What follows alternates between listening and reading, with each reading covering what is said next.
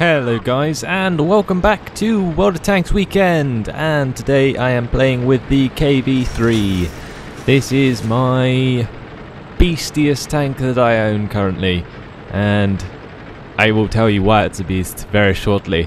But to start with, you can see that this tank is okay when it's gone down hills, but it's bad when it gets to hills, and like the AMX-40 that I discussed the other day, is actually very bad up hills because it has bad acceleration. Now, there is a couple of reasons for this. The first is that it is a very heavy tank due to the large amount of armour in which it has. Also has a lot of health. Not that that affects speed or acceleration, but it doesn't have an amazing engine for its tier.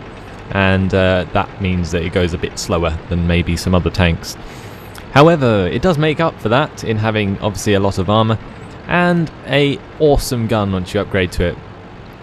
Now, I actually have the not so good gun on this tank at the moment, which has a rate of fire of about 4 rounds per minute, which is not very much for tanks. But there is an upgrade that you can get for this, which makes it a tier 8 gun, which is awesome. And I do get it. Well, I have already got it now. This is again a post commentary, so I have actually got that gun now. I just couldn't afford it at the time, so because I'm poor, basically. I don't play the game enough, and I'm poor.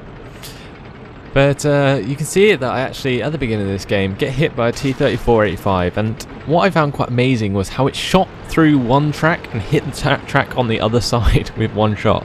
And it damaged both my tracks right at the beginning of the game, which means I turn really slowly and move really slowly.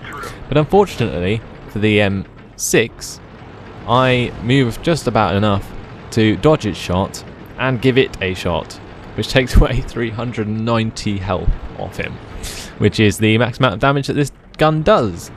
And yes, he was very hurt and ran off crying. Anyway, I actually spend a lot of time on this hill for the entire game, for the pure fact that this KV-1S that's like sitting down there keeps getting in the way, but I still managed to get a few pot shots off at the other medium tanks that are around, and you can see that I actually did a lot of damage to that VK-3001P, but it also gets shot by a T-34-85, which finishes it off, which is rather quite funny. You can see here the KV-1S tries to get a sneaky shot at me and instead takes a shot from another friendly heavy tank and therefore decides to back off after trying that one. Now, I couldn't really aim down enough there, so I was really hoping that he didn't hit me. He had a gun that was probably good enough to penetrate the armour of my turret, but you can see here that I try and get another shot at a tank from up here. Deciding to back off from this T-29 was probably a good idea, for the pure fact that if that had hit me, it would have done a lot of damage. You can see the Panzer IV over there did a little bit of damage. There is another tank that is kind of camping at their spawn, which also tries to poke me throughout the entire game. But this tank is bloody indestructible. It's slow, and you can see that I'm kind of just sort of going all around everywhere. And a shot to the Panzer IV take on a lot of health. But yeah, the main reason being is that I've actually lost or damaged both tracks. And at this point, I'm just kind of proving stuff with these videos that my tank just got hit by Arty, and there's nothing I can do about it. That's the most annoying thing. I'm a big target, I move slowly, I can't really get away from it, and you can see the Hummel manages to hit me again. Thankfully, I have a lot of HP and a lot of armour, which basically mean I can survive a couple of arty shots with this tank, depending on their tier. But he's damaged my gun in the process, and oh my god, you're probably thinking, he's not going to be able to shoot anything. It's not too bad, because my team's taken care of the rest. So, even though I managed to do almost 800 damage, didn't get a kill so far.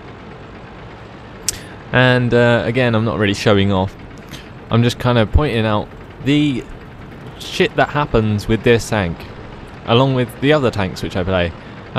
These are typical games for me. Now, I don't know, you probably just don't really care about these kind of games, but I like to show what I think is a stereotypical game for these tanks that I play. But you can see there I managed to pop the turret round and take out the KV-1S with a final shot, which was bugging me the entire game, so I'm so glad I got that kill. But that's the end of the game right there. So thanks for watching guys, and I'll see you in the next video. Goodbye.